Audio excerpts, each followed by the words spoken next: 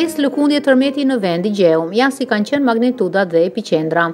Sërish lëkundje tërmeti janë regjistruar në vendin tonë, ndonse me intensitet të ulët. Sipas IGJEUM, lëkundjet janë ndier gjatë natës dhe në orët e mëngjesit në vendin tonë, konkretisht 5 tërmete.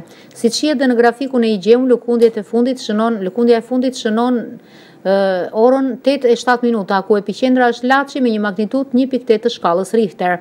Po ashtu një tjetër është shënuar në orën 7:53 të mëngjesit me epiqendër 4 km në jug të Laçit dhe me thellësi 25 km.